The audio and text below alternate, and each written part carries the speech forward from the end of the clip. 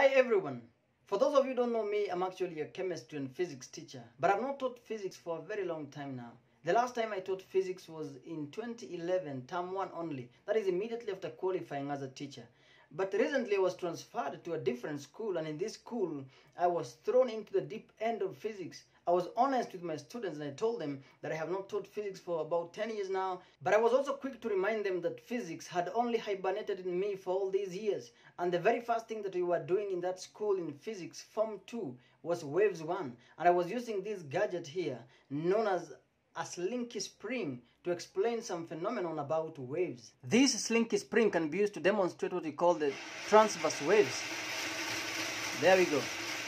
Whereby the displacement of the particles is perpendicular to the movement of the wave. It can also be used to demonstrate the longitudinal waves, where the movement of the wave is in the same direction with the displacement of the particles. It can also be used to demonstrate Hooke's law, where if I was to extend this spring beyond the elastic limit, this spring would not come back to its original shape. There are a few other things, but what we were looking with my students is how this Slinky spring falls when released. And I'd like you to also answer this question. Option number A, when I release this spring, will it fall directly as it is, such that the lower end meets the ground first, and then this other part to follow it later? Option number B, when I release this spring, will the lower end wait for the upper part to fall first, so that now they can fall together? Option number C, when I release this spring, will the lower end come up and then the upper part come down, so that they meet somewhere in the middle and then they fall together?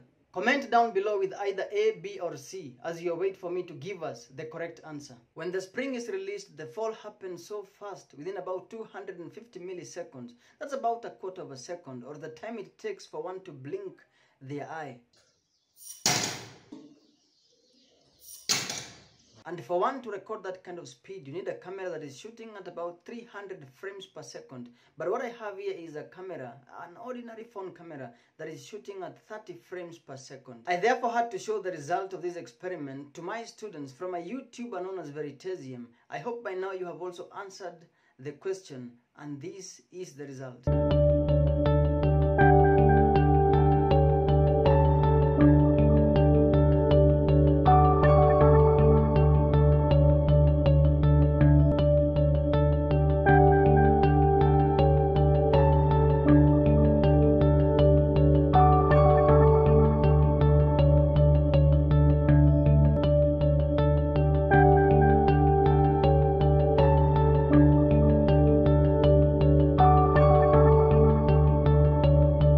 The question that then arises is, why does the bottom end of the Slinky spring appears to defy gravity?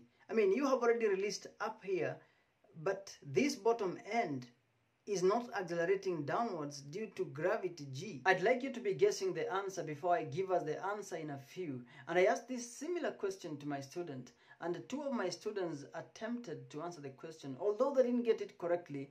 But as usual, I normally tell my students that a wrong answer is 100 times better than no answer at all. The correct answer is that when the Slinky spring is held in this kind of position, there are two forces that are acting on the bottom end of the Slinky spring.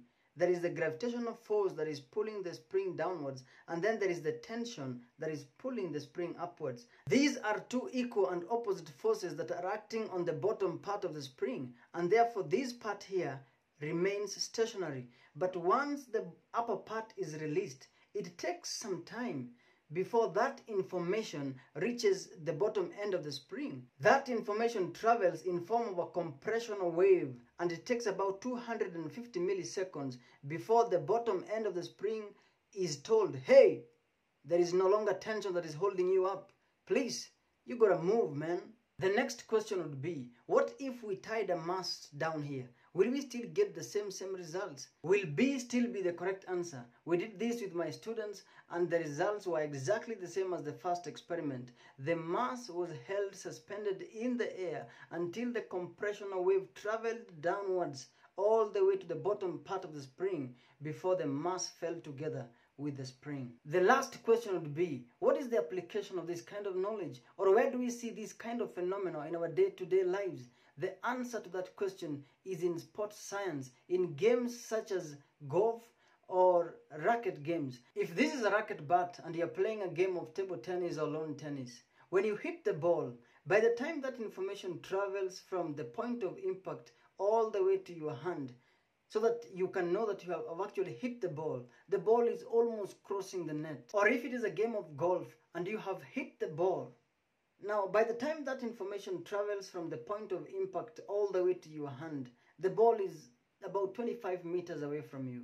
It almost seems instant or instantaneous, but actually it takes some time before that information travels. Now, for a takeaway assignment, if somebody touches you or pinches you or hits you, how long does it take for that information to reach your brain so that you can actually know that somebody hit you? I've left a link on the description box on Veritasium's video so that you can get more explanation about this subject. Thank you so much. I'm out.